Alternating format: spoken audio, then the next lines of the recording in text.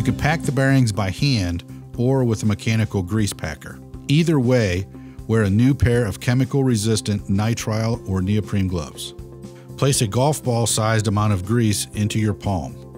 Use your opposite hand to push the large end of the bearing cone assembly into the grease, forcing grease between the rollers, cage, and cone.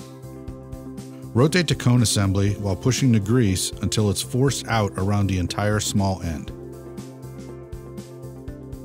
Smear any excess grease on the outside of the bearing cone assembly.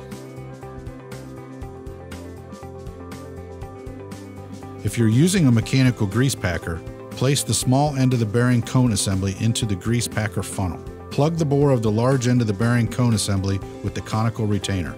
Firmly press the conical retainer to force grease between the rollers, cage, and cone.